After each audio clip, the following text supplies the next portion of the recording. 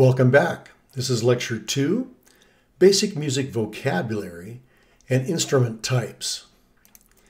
So what we're going to do in this course is use a musicological approach. Now the difference between that approach and just a casual approach is this. There's two types of listening, active and passive listening.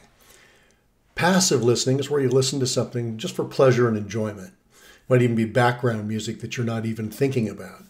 But active listening means we're going to be listening for certain things in the pieces of music we have. And the musicological approach comes from this study of music as an academic subject. And that's distinct from training for music to play in a band or to write music. And it's more about scholarly research. So we're going to approach our entire course from a musicological perspective. So we're going to look at how music works and occurs in a culture. So how it's produced, how it's received, how it's transmitted, how it's stored, and how it's reproduced. So that means that we're going to need a vocabulary. We're going to need a vocabulary and some understanding of different musical instrument types so we can have a common starting place. So the vocabulary of music will provide for us the following: precise descriptions of phenomena as we hear them, a language to make comparisons, and a similar frame of reference. And what that means is a similar way of looking at something, so we can all kind of agree to look at things in a similar way. So what these precise descriptions are of phenomena would be something like this. If I heard something that went like this, well, what I would be describing that as a series of chords and maybe the melody on Three Blind Mice.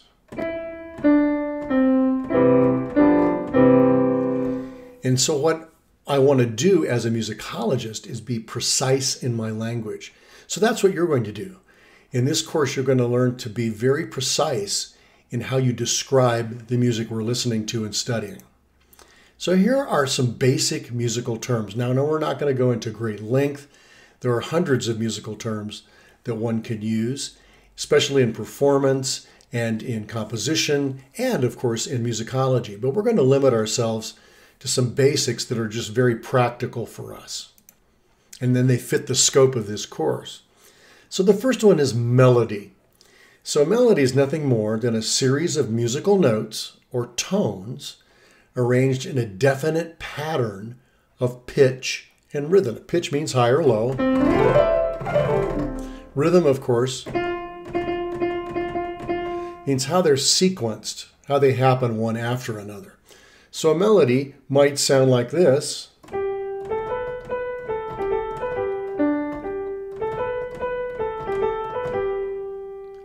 And we hear that as a single line that's rising and falling. And you might recognize that as Alouette. Or maybe you don't know that tune, but you can still recognize it as a melody. So if we were describing that, we would call that a melody. And we tend to think of it as the horizontal aspect of music. And this is really from a graphic perspective, the way music is written down. So in a graphical perspective, it would look like it's starting at this end and moving. That's the whole idea, that horizontal idea. And then a scale is nothing but an organized pattern of music that's very specific. So for instance, if I had a major scale, it would sound like this. If I had a minor scale, it would sound like that. So there are differences in the way the tones are arranged in order. Harmony means the simultaneous occurring frequencies, pitches, or chords. So a melody has that. Chords have that kind of sound. And so they are more than one note, usually three at least, played at the same time. So if you're a guitarist, that's what you're doing. You can play a melody, of course, single line melody, but you can play chords as well by stopping strings and using a pick to pluck those strings. Pianos do the same idea, and many, many instruments together can play simultaneously and create chords. So we think of this from a graphic perspective, like we'd see it on a staff, as the vertical aspect of music. Then we have something that's very important, and it's called timbre. It looks like timbre on the spelling, but we pronounce it timbre. And this means the tone color or tone quality that's perceived with a sound or a note. And it distinguishes the different types of sound production, such as choir voices or strings, wind instruments, or percussion instruments. So if I played this, but then sang it, la, you can tell the difference between the piano sound and my voice because of the tone quality. That's the result of how all the frequencies of sound mix together and which ones predominate. The ones that predominate that we hear produce the different qualities of sound that we call timbre. And then rhythm, and rhythm is foundational to all music. And really we want to divide it into three simple areas of understanding. The first is a beat. So I have on my phone something called a metronome, and the metronome is nothing more than a time namer. So I'm going to set this at, let's set it at 100. So as you can see, what I'm doing is I have this set at 100. That means 100 clicks per minute. So it would sound like this. And so what we have here are beats. And beats are just pulses that are accented so we can hear them. Well, meter is something slightly different. It's how we would measure those beats in groups. So I could count this, if I'm listening to music, 1, 2, 3, 1, 2, 3, 1, 2, 3, or 1, 2, 3, 4, 1, 2, 3, 4, or 1, 2, 3, 4, 5, 1, 2, 3, 4, 5. So don't confuse beat with meter. Meter is a way of measuring groups of beats. And then tempo is simply the relative speed of a pulse. So that's at 100. Well, what if I do this? That's 199. That's 199 beats per minute. So what we're going to be talking about when we listen to different music from around the world are the beats, the meter, and the tempo. Is it fast? Is it slow? What makes it have that particular rhythm? And then form is nothing more than how music ideas are grouped into larger structures. So it might be a song, it might be a symphony, it might be a concerto. And we will spend a little bit of time talking about form. We're not going to go into great detail about it, but it's important to know that so that we could say, well, that particular piece of music was like a hymn that you might sing in Mass. Or this is a song that you might sing in a celebration. So we want to look at form because that's how people take all these elements and put them together to make larger structures. So let's now look at the classifications of musical instruments. And this goes back to right around 1914 by two gentlemen called Hornbostel and Sachs. And Erich Moritz von Hornbostel and Kurt Sachs created an instrument classification system in 1914. The Germans were the pioneers in musicology, and in the first part of the 20th century, they began to do what's called musicological research, and they wanted to classify things. They wanted to be able to, as they were listening to music and cataloging it and analyzing it around the world, come up with similar classifications for instruments. And they came up with 4. Now we have 5 because musical instruments have changed dramatically in over 100 years. And so let's look at these. But before we do, we have to look at this suffix. Now the suffix is the end of a word, of course. And the suffix we're going to be using is phone, P-H-O-N-E. Now you have your cell phone and a telephone. and a microphone. So it has a Greek origin. The word is phoni in Greek, and it really means originally sound or voice. So we'll use that suffix as a descriptor for things like aerophone and membranophone. So when you see that suffix at the end of the word, it simply means the sound or the voice. So let's start with aerophones. And aerophones are instruments that produce sound primarily by causing a body of air to vibrate. And they would sound something like this. Voices.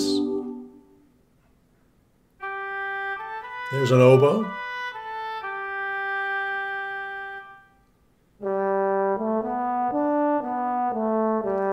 And there's a French horn. So all of the instruments that use an air column to make it vibrate are called aerophones. And that's an older spelling for aerophones. It's an old British spelling, but we've retained that today. So an aerophone simply means air to vibrate. That's kind of easy to remember. Now the voice is now considered, it is debated somewhat, as a type of aerophone. And even though it's not an instrument separate from our bodies, the epiglottis and the vocal nodules and the vocal folds vibrate in a similar fashion to what happens with my lips if I'm playing a trumpet. And so we consider the voice a type of aerophone, but we'll always classify things that we hear that are voice generated as vocal music, even though technically you could call it an aerophone. Then we have chordophones. Now chordophones make a sound by way of a vibrating string, a chord. So like a vibrating string stretched between 2 points. Now it usually has to be stretched between 2 points to get it to be taut enough to be able to vibrate and make sound. So here are some examples of chordophones. Violin, guitar, piano, sitar from India. So all of these, including one of the oldest, which is a picture right here, and you can see where my cursor is, that's called a monochord. And the monochord was used by Greek philosophers and scientists way, way back to analyze the structure of sound. And they came up with some remarkable things. And we'll do some of that in class. Idiophones use the material that are struck, shaken, or scraped, like a bell or a gong and a rattle, and it sounds like the material it's made out of. So it creates the sound primarily by the vibration of the instrument itself, without the use of an extra air column, strings, or membranes. We call them idiophones because the prefix idio means self. So it's kind of like, the id means self. So they sound like them, like they look and like the material they're made out of. Here's an example. Bells.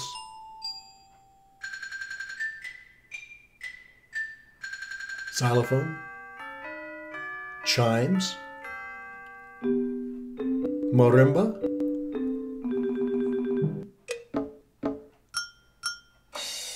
And those were all idiophones, cymbals and clicking blocks. All of those instruments are called idiophones. Then we have membranophones. And a membrane is merely simply a piece of cloth or leather or other synthetic material that's stretched over a body. So for instance, a tube. So we have pictures of timpani and conga drums and a snare drum, some djembes and some tabla drums, and then a rattle. And so all of these that have a skin or a membrane stretched over the top we call membranophones. And they sound variously like this. Snare drum, that was timpani before. And so we see these all around us in drum sets, in children's toys. You see idiophones and membranophones a lot. But then the new classification that got added to the original 4 is electrophones. And that's the initial sound is either produced by an electronic means or is conventionally produced as by a vibrating string and electronically amplified. So an electric guitar, you can call it a chordophone because it is indeed that, but it's also an electrophone in the sense that the use of the pickup at the lower end of the fingerboard down here below where the strings are attached, that has pickups that amplify the sound electronically. And then synthesizers, sounds made from computers like the ones you're hearing today on my synthesizer here on my main computer, they are all electrophones and they can sound like this. Here's some synthesizer sounds.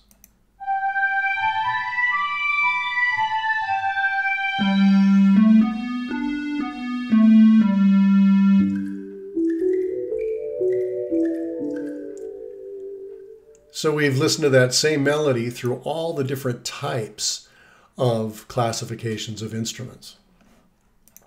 And then we have some, like I mentioned before, that are mixed types. So you can use more than one sound producing system, like an electric guitar, which is both a chordophone and an electronophone. A drum set has idiophones and membranophones. Like if it uses cowbells or cymbals, those are idiophones, and then the drums themselves are membranophones. And the bottom of the snare drum has little wires that bounce against the bottom head, and those are idiophones as well. So many of the instruments we use have all of those. Well, if you will, just check Canvas for your assignment, and I'll see you in class. Thank you.